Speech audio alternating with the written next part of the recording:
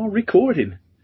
Now, just before we start the show, Krasi, I wanted to just, when nobody's listening, I wanted to check out, are you modelling yourself purposely on Jamie Sheldon and Todd Hutchins? Because that's a pretty slick do you've got there, mate.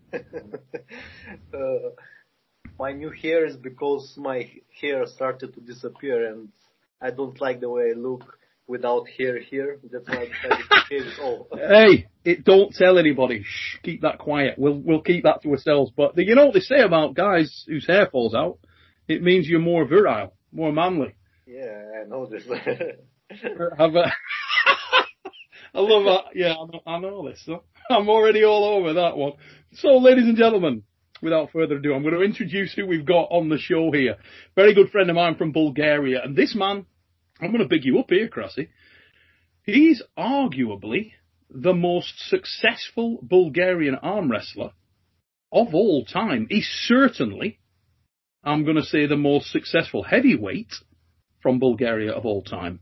And arguably the most successful internationally of all time, because if you look at titles won, Bulgarian national, European, world, Nemirov World Cup, which a certain individual on the call is the overall champion of the Nemirov Cup, left and right and open, which takes some doing.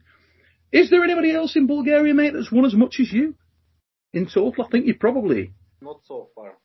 Yeah, which, let's be honest, coming from, and we'll get into this as we get more into your story, mate, but coming from a country which is pretty much unarguably a hotbed of arm wrestling excellence, I think it's fair to say, in Bulgaria. That is some accolade to be the most successful arm wrestler from Bulgaria. Ladies and gentlemen, it's Krasimir Kostadinov.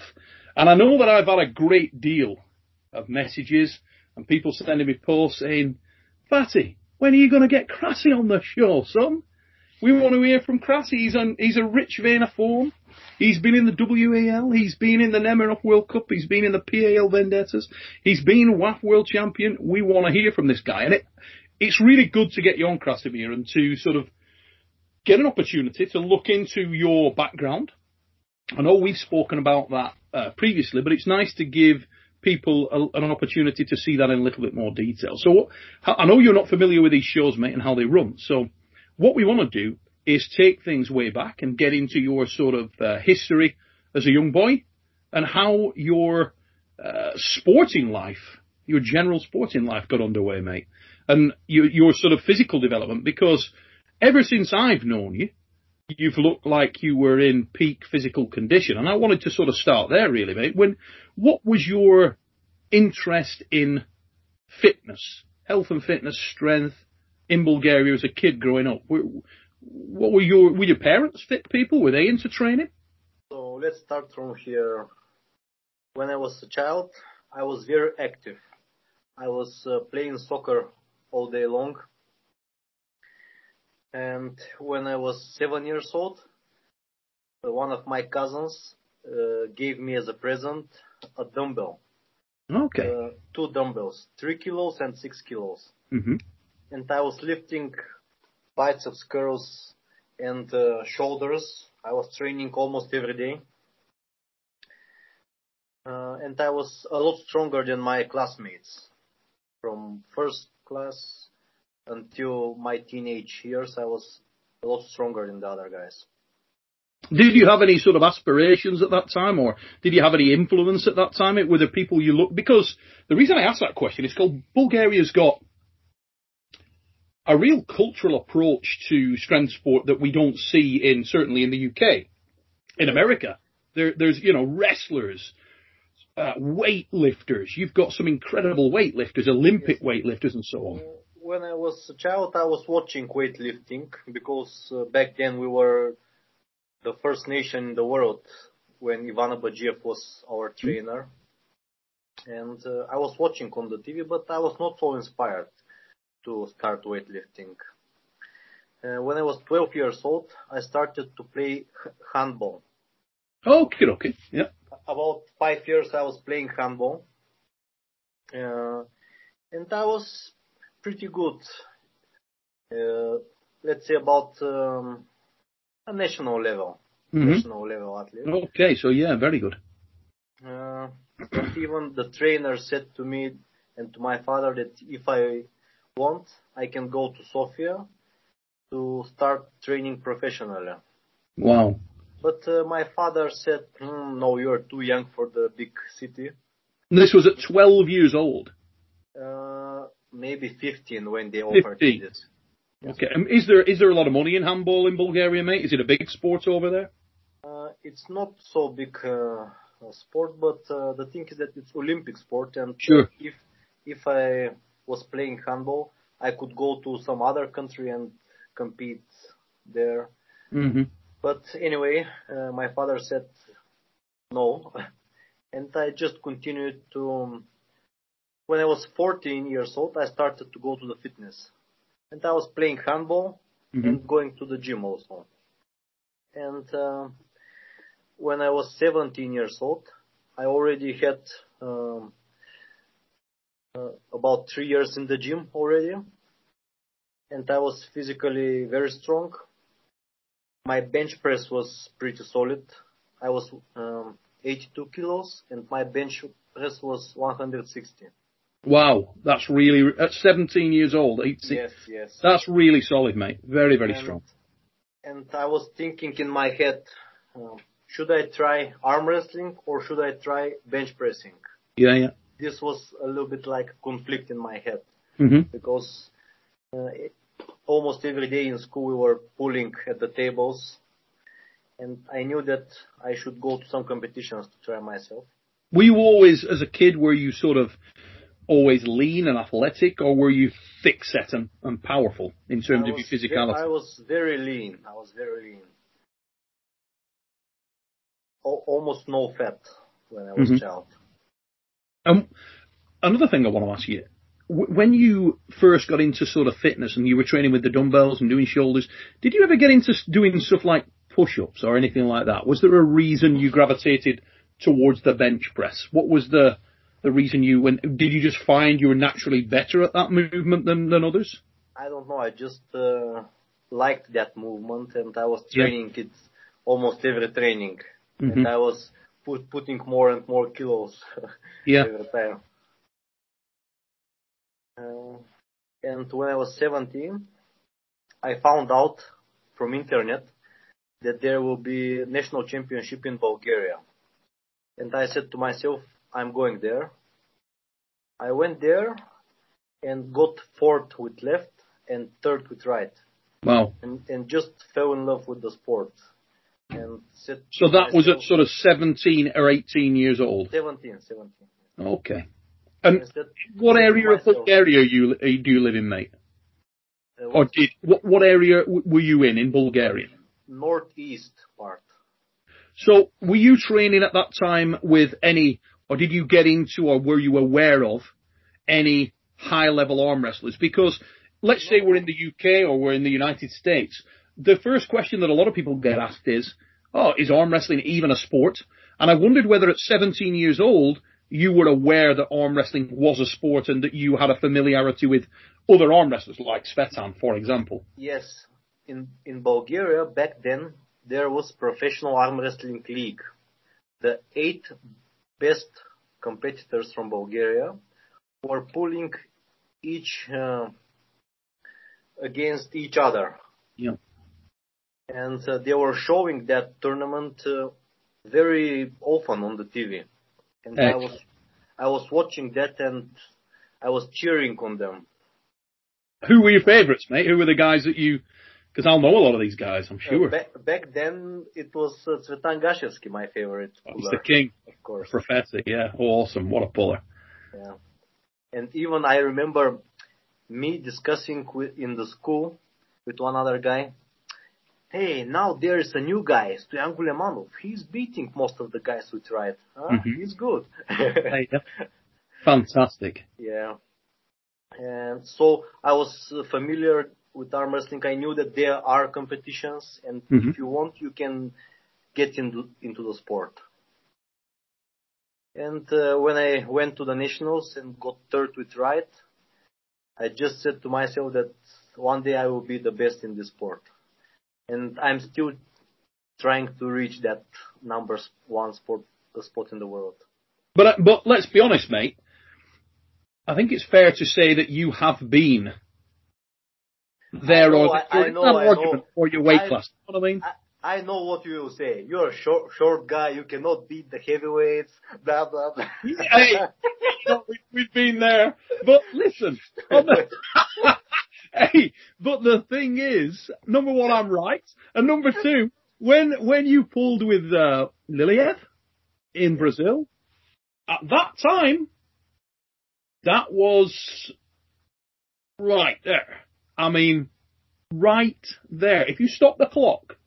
And I know we're getting ahead of ourselves, and we'll come back, but at that time, Liliev was pretty much the man. He was definitely in the conversation for being potentially the man. Yes. And you beat him. So in your mind, I know that you can't line up all the very, very best guys in the world on any given day, but if you could encapsulate your level and performance on that day, you must have thought in your mind going home that certainly at that weight class, that sort of the 90 to 110 category, there was nobody really that must have been head and shoulders above you anywhere. And I'm including everyone in that conversation. That result was mega. I lost my voice in that match, shouting at the side of the stage. That was awesome. It was just like a drama, you know. And this is still my biggest win in my eyes, in my mind. It was ace. Yeah. It was absolute quad. Anyway, we'll get to that, mate. We'll get to that. But when you went to the national championships at 17 years old, right, in Bulgaria, where the residual level is high. And there are a lot of guys that arm wrestle. I've been on holiday in Bulgaria, and you'll be in a bar messing around, and some dude will come up, and you get recognised in Bulgaria as well. People actually come up to you and say, "Oh, Neil Pickle, arm wrestle," and you're off. And then you start messing around in a bar or something, and 3 other guys come and they can pull. They maybe not, mega level, but they can arm wrestle, and they know how to arm wrestle. So the sport, it's almost like Turkey's the same. It's a cool place because so many people are aware of arm wrestling, and that's one of the things I wanted to get out when we did this with yourself, Krasi. But at the time when you first went to the Nationals, had you had any formal training or exposure to technique in the sport? No, I knew nothing about the sport. And even my match with Georgi Tsvetkov with right arm, he took my wrist, we slipped, and in the straps, he took my wrist again, and I started to go just to the side, and I beat him with dead wrist. And one of the referees said, "What the fuck are you doing, boy? Do you know how to pull?" And I said, "No, I'm the first time here, so how should I know?" But my God, that is. Were you sort of the talk of the tournament? Were people coming over to you like immediately going, "Mate, you're not normal"? There were 2-3 guys who came to me and said that, "Hey man, you have a potential." My God, that's the understatement of the year. That's like saying I've got potential as a pie eating champion. That's some pretty bloody good. That's some red hot potential right there, mate. Wow. So you said that was it? The bug bit you straight away. What was the next step, Krasi? Where did you go from there? Did you get into a club? So 2 weeks after that, that was the European Championship 2005 in Sofia. Mm-hmm. So I was in school, but I wanted so bad to go there and watch that I go to the doctor and said to him, "Give me some receipt so I can go and watch the Europeans." And he gave me the receipt, and I went to Sofia just to watch the Europeans. You told the doctor to give you... That's my kind of doctor, son. So the doctor was like, "Yeah, no problem." I know it's incredibly corrupt, young man, but no. Did you have to pay the dude, or was he a family friend? There's got to be some reason why he said, "Yeah, that's okay." I don't know, but in Bulgaria it's possible to do this. Oh, mate, I love it. Absolute class. So you found the dodgy doctor who signed you out of school, and you went to watch the Europeans. Yes. Awesome. And I was watching with so big interest the championship, and I was watching about my category, juniors heavyweights, and the guys who were dropping off the tournament, I was behind the scene, sure. And I said to them, "Come on, let's try what's happening here." And even then, I was able to beat 2 or 3 of them. And this was with no technique, completely sideways. 2 weeks after your first ever competition, you were able to beat some of the guys at the European Championships. Yes. Mega. Wow. Yeah, that's really solid. And that's at 17 years of age. And in the juniors, they were going up to, to 18. So you had another year, and your body weight then would have been, what, about 85 kilos, maybe? 82, I think. 82 kilos. So you weren't much bigger than when you were benching. Fair enough. Wow. Very, very, very strong. So that must have given you incredible confidence. Just one second. No problem. That's 3 women have now arrived at Krasi's house. Little ladies, man. Just letting them in so they can keep themselves warm. And then he'll be back to them in a little while. He'll be like, ladies, just pour yourself a Prosecco. I'll finish the interview with my fat friend, and I will be right with you. Okay, Krasi, here we go. Crack on, son. The women are undressing. It's unsettled Krasi a little. I will fix their something after that. So. No worries, mate. I didn't mean to spoil your flow. So, must have given you big confidence after the European Championships. Yes, I understood that I really have a potential, and I just need to continue developing. And at that point in arm wrestling, was there money to be earned? Could you, because you hear the myth and legend in the guys in the States, the guys in Canada, in the UK will always hear, oh yeah, in other countries you can earn money doing this. Was Bulgaria one of those countries? Was there an opportunity to earn money? Yes. If you were good enough, you could earn money from that. Was it good money? Solid? Let's say like this. I live in a very small town, and if you are the best in the world, as I was for many years, I could live with this money. Tremendous. If you live in the capital, more difficult. Yeah.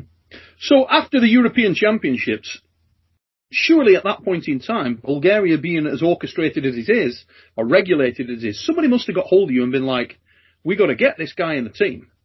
I met several guys from Sofia, and I took their telephone numbers, and we arranged some trainings during the next year. I was going there every month to train and to ask them what to train now, how should I proceed forward. And they teach me how to pull and what to train. I was training with them once a month. So, so not a lot, not often. Did you have any pain when you first started? Because it sounds like you were pulling at a high level, real sideways. Of course I had. Of course. Most of the people, when they're beginning, have a lot of pain because the hands and the wrist are not strong enough. And when you go sideways, all the pressure goes in the joints and here also. After that, when your fingers and wrist get stronger, the most of the pressure go in the muscles, not so much in the joints, and the pain is less. And when you first started, Krasi, was it the press that you were gravitating towards? Really, I know you're not ideally with the broken back wrist, Jerry Caderet style. You were more of a closed wrist, tight shoulder. Yes. But the first 2 years of my career, I was just I was curling the wrist and with the shoulder and triceps going forward. I think the first time I ever pulled you a little bit, I'd beaten Stoyan Gulamanov that day and I think that was it was either the Worlds or the Europeans, and I put him out that day. And Svetan, Which I can't, you know what, mate? I can't remember. I honestly can't remember. But I beat Stoyan, and Svetan was at the side of the table instructing Stoyan. And after the competition, he said, "Oh, Neil, I want you to pull with Stoyan again." And we pulled again, and I won again. But to be fair, I think Stoyan had pulled a couple of times also on the practice table before we met. And then I pulled with Svetan a little bit, and you came up at the side of the table. And I sort of thought, oh, he's young, new kid. And I let you go, and you went, just real quick, and sat there. And I remember trying to roll out and went, fuck. I don't remember this. You were only probably 85 kilos, but I remember you just really fast movement, but you didn't try to pin me. You just and sat really solid. And I sort of stopped and I thought, oh, this guy feels like he's got something. And then I just went, and I thought, oh, you feel really, and Engin was at this side of me. And as I came off, I went, oh, he's really strong. And he went, yeah, yeah. And I think you'd been dusting a few guys at the practice table. We were all just mucking around afterwards, you know. And that was the first time I ever saw you. And I always remember the tattoo. That was what made me think, yeah. And then you sort of see guys as time goes forward, you see people at events, and I started to watch you and you were progressing, you know. But I don't know how old you were. I can't even remember what year that was. But I don't know. I remember the first words from you to me were at the Worlds in Manchester. I was, I don't know, I was pulling and you came nearby me and you just said, animal. Yeah. Yeah. That was the first thing from you. Yeah. What I heard. I remember watching you at a few tournaments. I want to say, I can't remember where. Maybe it was Poland or the Czech Republic. I can't remember one of those events. But I remember speaking to Svetan. You were doing really well in the competition. And I said to Svetan, I said, oh, this new kid of yours is an animal. He's an absolute beast. And he said, oh, yeah, he's ridiculously strong in a hook. And I said, how do you do with him? Has he got something for you? And Svetan went, yeah, he's really, really frigging strong.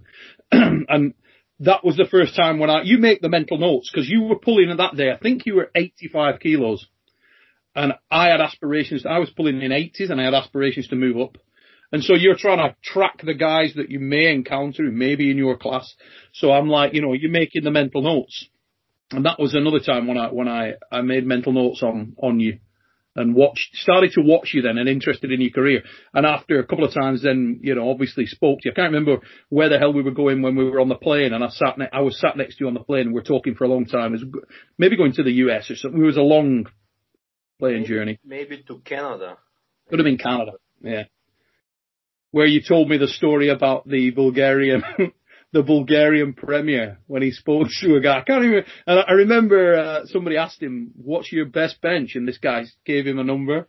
And then the Bulgarian premier, he said to the Bulgarian president, "What's your best bench?" And he told him his best bench. You remember that story? Oh, because he said. I can't remember who it was he was speaking to, but the Bulgarian, you said, oh, this guy used to be a wrestler, like a high-level wrestler or weightlifter or something.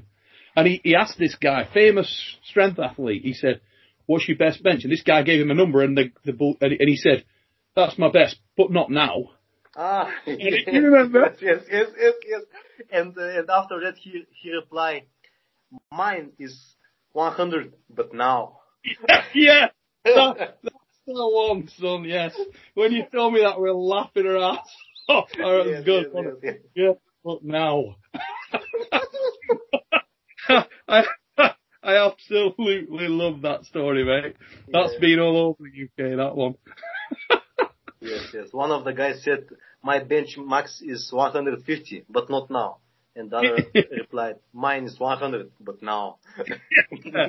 Great story, mate. I absolutely love that. I can't remember who the hell it was. It was one of the famous guys. This guy came up in conversation and you just said, oh yeah, our president had a conversation with him about, and we just got onto it. But anyway, we're getting off track, mate. We're getting off track, digressing. But, so when you first started to train after the Europeans that year, where did you go to? What was your first club or first, who were the guys that took you under their wing? Was it Svetan? Was it Stoyan? No, it was Nikolai Ivanov from Sofia. Okay. Stefan Stefanov and Netko Petkov. These were the guys that I was traveling to every month. Yeah. They teach me how to pull. And one guy from one town that is near to my town, Razgrad. His name is Valery Enchev. And in your Valery Dimitrov. And in your town that you live in now, how many arm wrestlers are there? Because you often find if a very good arm wrestler or high-level arm wrestler is in one area, then others will gravitate around him. You'll find that that's the case. Has that happened where you are through your career, mate? Have others come to you? From my town, there were 0 arm wrestlers before me. There was nobody competing here. And after I started, so right now, it's me, Sasha Andreev, Bozhidar Semyonov, Dimitrina Petrova, Elbin Ferrat.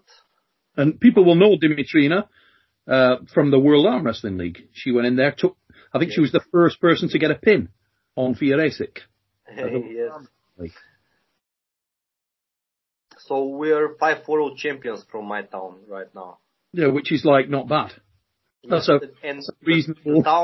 The town is about 7,000-8,000 people. Jesus. Sasho. There's another absolute monster. And a great training partner, surely. Do you guys train together? Not so much, actually. Our communication is not that good and very rare. Rivalry. Yes. Of course, I get that. Because he's rock strong. Yes. Sasho is very, very. Are you two the sort of standout powerhouses in that area? Or have you anyone that can give you competition? Right now, Sasho and Bozhidar Semyonov. What's Bozhidar? Jesus. Yeah, Bozhidar's another friggin' beast. And actually, right now, Bozhidar is in great shape, and it happens. Actually, the last training that we had, all 3 of us, Bozhidar was more uncomfortable for me than Sasha. I can understand that though. Stylistically, that makes sense. Yes. And I had more troubles against Bozhidar, not so much with Sasha, and Sasha was beating Bozhidar very easy. So it was something mixed. Yeah. But all 3 of us, and also Yordan Tsonev from Silistra. Who's another, I'm a massive fan. Yes. Jordan's mega. I love him. Yes. 2 years ago, he was living here in my house. Together we were living about 1 year. And we were just eating, sleeping, and training all the time. Oh, Jesus. No, that's probably why his level went through the roof at that time as well. Yes. But the interesting thing is that my level didn't go up that year because he's younger than me, and his recovery is much faster than mine. And when I try to pull with him almost every training, and I get too much soreness from training, and I realized that training with somebody equal to you is not good if it's too much. Sure, I get that 100%. I had similar experiences sometimes when I overcooked things early in my career and would try to seek out stronger training partners, bigger men, that sometimes you could beat, but they were stretching you out of your elastic limits. And it's easy to take steps backwards because you're constantly damaging things, key things. And then you think, I'll pull in a different position. So you do, and then you damage something else, and it's cumulative, particularly as you've been in the sport a long time. And it's fair to say that I probably pulled cleaner than you do in terms of you use a lot of material in the way that you pull. Very inside, always have been. And I would imagine that your joints have taken an... How old are you now, mate? 32. Jesus, 32. That's incredible because it seems like you've been there forever. It does. You're still only a puppy, and it seems like you've been there forever. 15 years I'm in the sport. God damn, it feels like longer, mate. Yeah. Longer. It really does. I mean, I've watched you at so many places over so many years. Wow. The thing is that I've been competing constantly at all the competitions. Europeans, Yes. Worlds, Nemirov, all the time, every year. A1 also, Croatia, Italy, Senate's Hand, almost everywhere. Very well-travelled guy. And obviously, when you started the sport and you started to train with a club, how quickly did your ascension in that club begin? Did you soon, I know you said you were training with them once a month, Yes. and they were giving you as much as they can give you when you're training once a month. But were you soon surpassing everyone in that club? Every month I was seeing something, I was developing. Month by month I was developing. Back then, Nikolai Ivanov was beating me in hook. Mm-hmm. But I was struggling with him every time a little bit more, 5 seconds more in the hook, Yes. 5 seconds more in the hook. And with the other guys, I started to beat them. Do you think that was a strength thing, Krasi, at the time, or do you think it was a combination of the fact that you were still trying to find your technical positions and your prowess technically? I think it was the strength, because I can say that I'm one of the guys who feels what to do on the table. And Okay. about the technique, I understood what I should do immediately from the Yep. first training. I just understood how I should stay on the table, and there was not much to do with my technique the next months. Yeah. I was just gaining strength where I needed, mostly my wrist and fingers. And did your training, your supplementary training, change a great deal when you started, after you'd been introduced to the professional arm wrestlers? Did they make big changes to what you were doing from a strength Not program? exactly. No. About the supplements, I was taking the same stuff as when I was in the gym. Creatine, glutamine, BCAA. Oh, sorry, mate. I mean the type of training that you did. So, supplementary training. So, weight okay. training. Yeah. Yes. So your bench press. Did you Yes, continue to bench? Actually, You continue to. Yes, sorry. When I started with arm wrestling, Mm-hmm. I stopped all the fitness movements. I just I focused on the arm wrestling movements. Okay. Just 5-6 exercises. That's it. And what were those exercises, mate? I'm sure the people at home would be really interested. Back then, I went to my uncle, and he built a machine for me, which is you catch the machine and you just go to push it. Mm-hmm. It was side pressure training. Yeah. Biceps I was doing like this. Yeah. Wrist with bar. Mm-hmm. What else was? Did you train your wrists two hands or single hand? Back then I don't remember, but I was training maybe both exercises. Yeah. With bar and also with one hand. Mm-hmm. Very interesting. So quite basic movements. You hear this from a lot of top arm wrestlers. You know, I was talking to Rob Vigent the other week, and a number of the top guys always tell you the same thing, that there are certain relatively basic exercises that have massive benefit in the sport. They really yield enormous benefit. Yes, I think that to be good on the table, you just need 2-3 exercises, not more. If you're strong enough. So what's important in arm wrestling? Side pressure, wrist strength, and back pressure. Mm-hmm. So these are 3 exercises. If you're strong enough in 3 exercises, you can be strong on the table. Sure. Very, very interesting, and a nice, open, simplistic take on that, mate. So, how long was it before you started to really see that you were different from the crowd in Bulgaria? How long before you, for example, got to the top of the club in terms of your level? 1 year after I started, 2006 at the national championship. I beat everyone in the junior class. Mm-hmm. With right. With left, I was third, I think. My left was not that good my first years in arm wrestling. But with right, I got, I don't know, I took a medal in men class also with right, but not sure what kind of medal. Anyway, after that I went to the Europeans and got third with left and second with right at the European Championship. Juniors. And that was in the juniors, yeah. Yes. And with the medals from the Europeans, our president said to me, if you want, I can let you try yourself in the professional arm wrestling league. And I said, of course I want.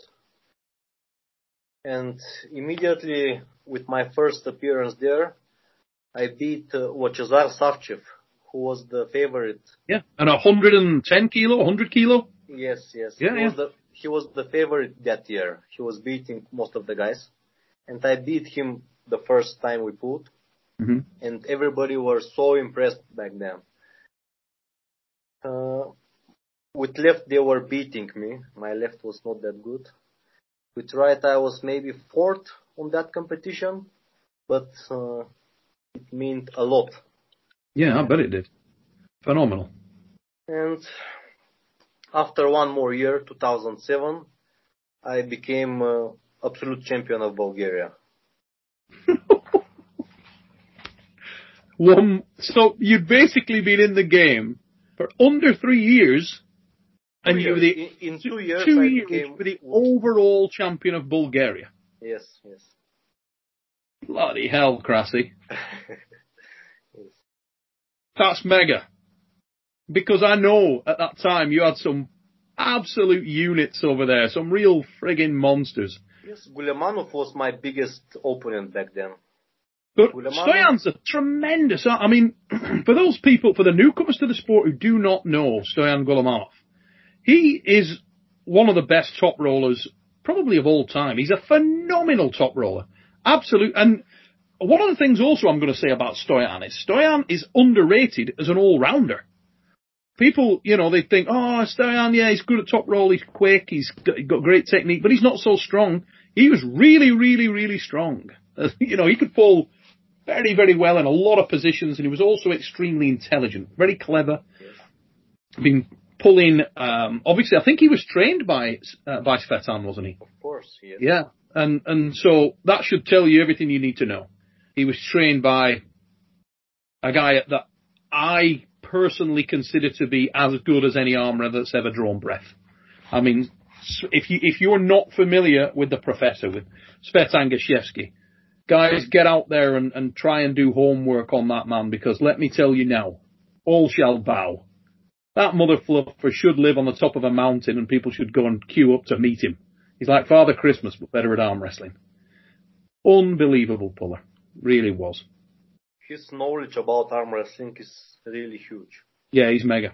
He's such an approachable guy, very open, very friendly, very mild-mannered and humble, but an absolutely magnificent technician. And that's the man that trained Gulemanov, so that should give you an indication of...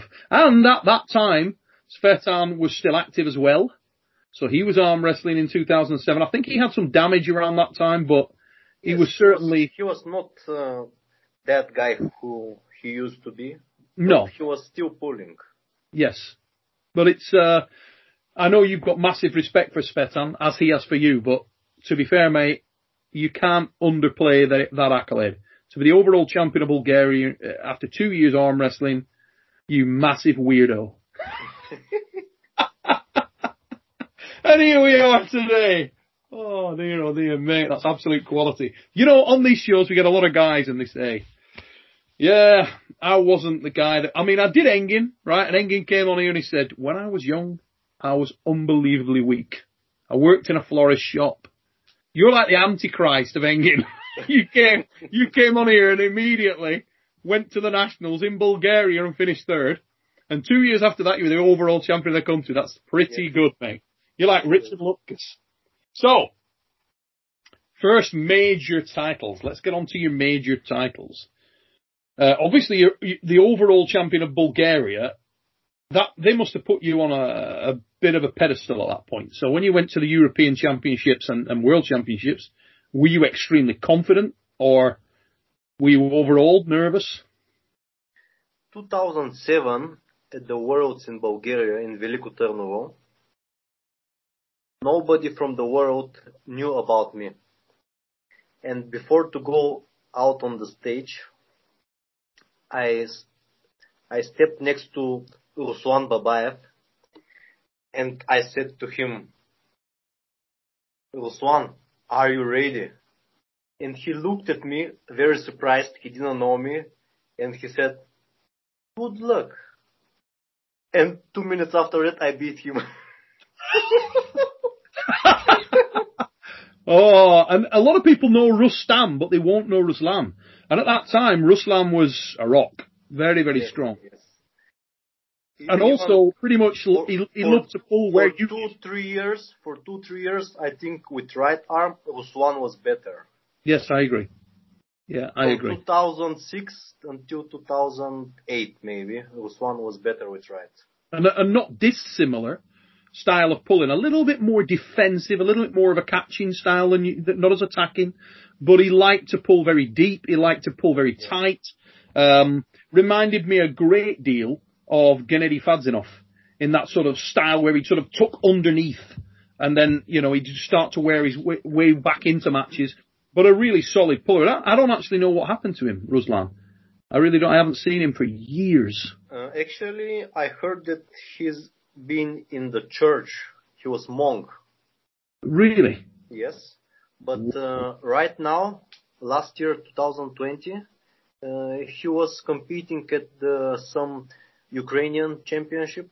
And he was pretty good again. Mm-hmm. So, any chance, have you heard that he's coming back to the sport at all? Or? I think so. That'll be interesting. Is he still a similar size or bigger? Almost the same guy. Mm-hmm. The same face. Almost the same. Real baby face, smiling all the time. Yes. Absolutely. Oh, tremendous. That's good news. If you do see him or hear from him, pass on my best. Good dude. Without a doubt. So, did you win that year in Velika Trnava? No, I beat him. And after that, at the semi-final elimination, I got hook war with Andrei Kruglov from Russia. Oh, yeah. We had very long fight, and he beat me with 2 fouls. And the thing is that that match, I was winning the match, and I felt that I'm winning, and I wanted to finish quicker. And I lift my elbow and lost. He went to the final undefeated. And I had to pull again Ruslan. But I was already totally exhausted. Mm-hmm. And Ruslan beat me and I was third. And after that, Ruslan won the category, beating 2 times Kruglov in the final. And was that the men's 90? Men's 85. 85, yeah. Wow. I got to get my memory checked. If Michael Todd had been on here or Engin would have told you what time that happened in the afternoon. Precisely 4:25 in the afternoon. Yes, and Gil would tell me even what I ate that day for breakfast. Yeah, he would. He's amazing, isn't he? He's making notes. He's like a train spotter, but strong as fuck. Absolute. Now, let's go off track a bit again, because I like it when we do that. You and Engin have got quite a good relationship. I mean, I see you online with Engin and you're talking, because Engin gets on his technical rants. I love him. He gets on his technical rants, and his most recent one has been around the King's move, and he's been his confidant, haven't you? He's been writing stuff to you. About the King's move, I think that this thing should be not a joke. Because I don't like this movement, and I think that every time you open your opponent's arm until the bone limit, it should be a win for you. Yeah, this is what I believe. Because as Mindaugas Tarasaitis said 3-4 days ago, one video. The idea of arm wrestling is to stay close and to open your opponent's arm. Okay. This is the main idea behind arm wrestling. And if your opponent starts like this, it's no more arm wrestling. That's an interesting perspective, though, because if you look back over the history of the sport, there have been some guys that pulled naturally with a very open style, and it's almost like a progression. I mean, guys like Andreas Rundstrom, who at one point, a lot of Sweden followed that style of arm wrestling, and they would come up to the table, and their starting point was here, and then just, but it was super effective. He was, I know he wasn't King's moving, he was an outright top roller, but that open style of top rolling, so for Mindaugas, who's a top roller by trade, although he does stay tight, quite interesting. I've got something for you, okay? What about if I tee up an In the Presence of Greatness episode? Okay? And I invite you on there. Obviously, Engin will be on there. And I try and get Mike Todd and Devon on the same call, and we can nail this mother fluffer once and for all. What do you think? Would you be up for that? Okay, we can do it. It may be hot. Are you kidding? With Engin there? Oh my God. Yeah, I think it would, mate.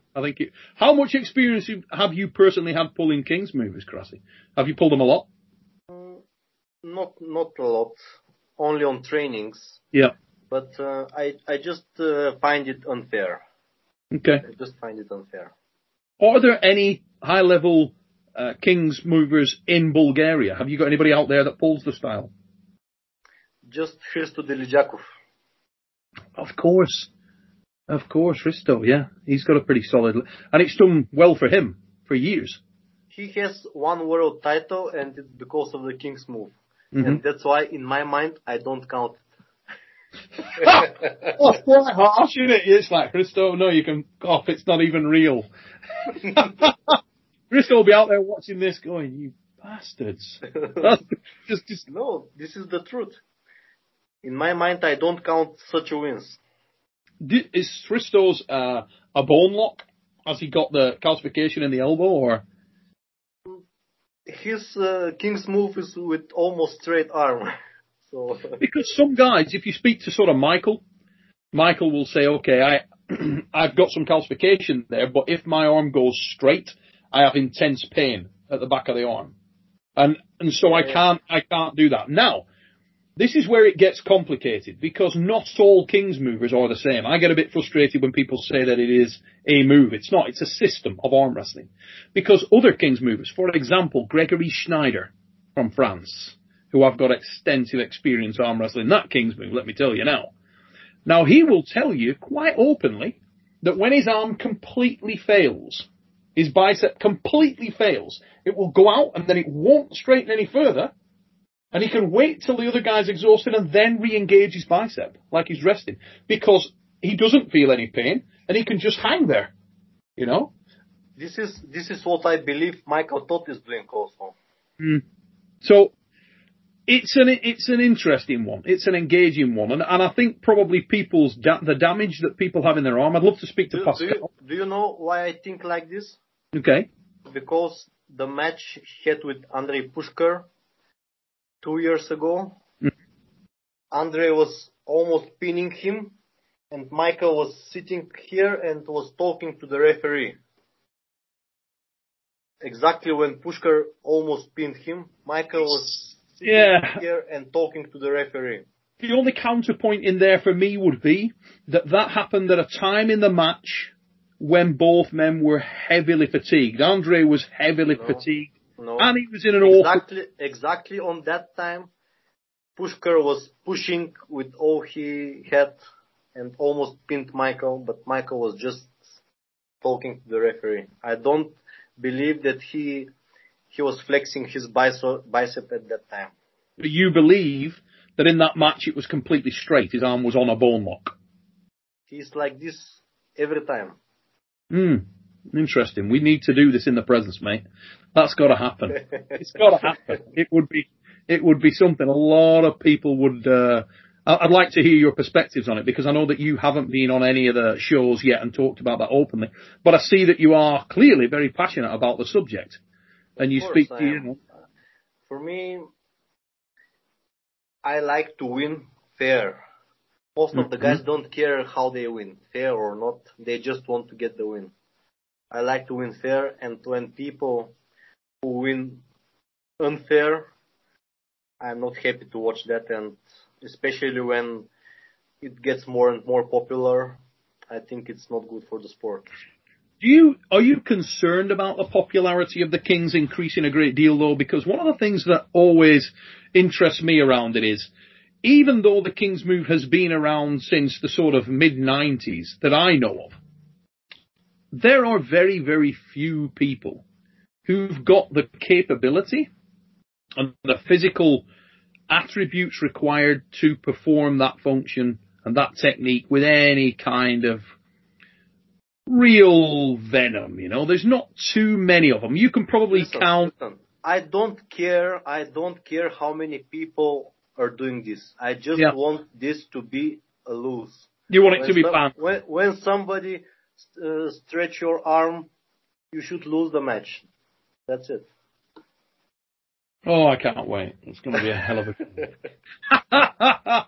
Okay, mate. We are at, Krasi, 51 minutes of this first episode, and I know that you've got to head off and do some training. You need to train a lot when you're the overall champion of the Never World Cup left and right, have you mentioned?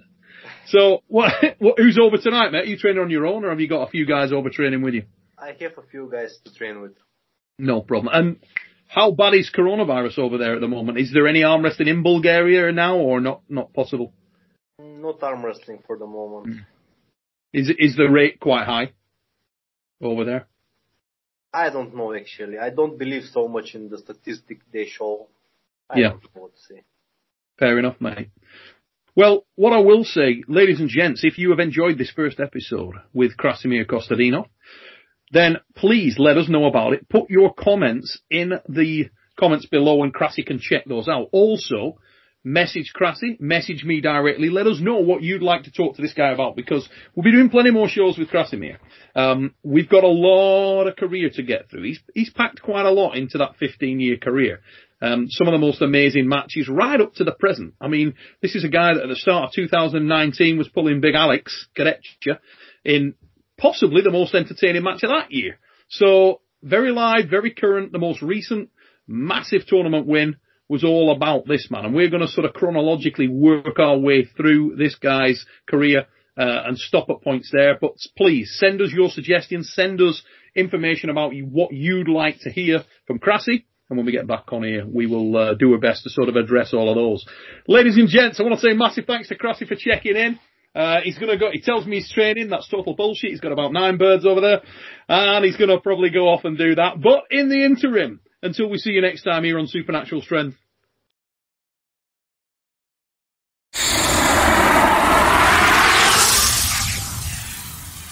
What grabs your eyes on that, if anything?